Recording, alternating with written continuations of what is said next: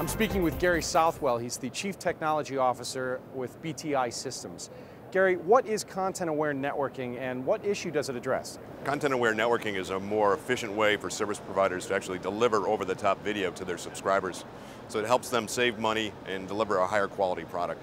What does this mean for the service provider? Today the service provider's been struggling with how to deal with the flood of over-the-top content. So what we've developed is a transparent way to actually handle the content so that they can decrease the amount of traffic that they're pulling through their network and then play it out closer to the end user.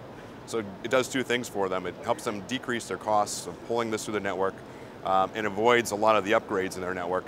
And then there's an added bonus where the actual end subscriber sees a much higher quality product where you get a smooth stream that looks much like a cable TV or a DVD playing on your TV set, unlike a jerky, low resolution internet experience that people get today.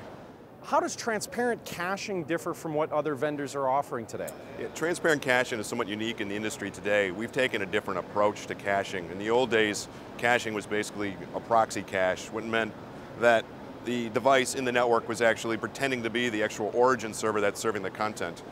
The problem is operators don't have the staff that a Google or others would have to keep the content clean.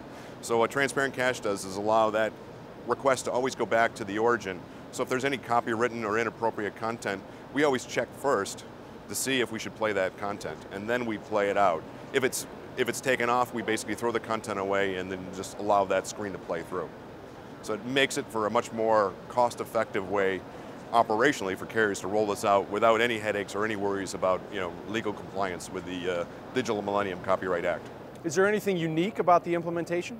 Yes, there is. What we've tried to do is put the WideCast cache as far out in the operator's network as possible, so we have to have an extremely small size form factor that's only 4U high and about 12 inches deep, so that we can go into any location, whether it's a remote CO, a vault, a base station cabinet, so that the content can actually play in the location that's suitable without actually changing the location. There's no need to improve the power or add cooling, so we can go in and fit into the environment in which we allow the content to be played from.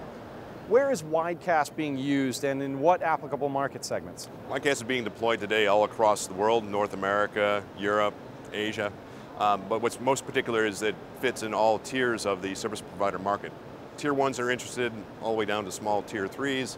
And the nice thing about it is it's simple enough that it can be easily deployed where you don't have a large operational staff. So we also found that this is also working in other markets, like in the research and education market in particular. We're now finding universities very interested in deploying this because it'll deal with their over-the-top content and also handle their peer-to-peer traffic and give them a much more efficient means. And we believe this will now expand into other segments, such as doing cloud computing and other applications as we go forward. Gary, thanks so much for talking with Light Reading today. Thank you.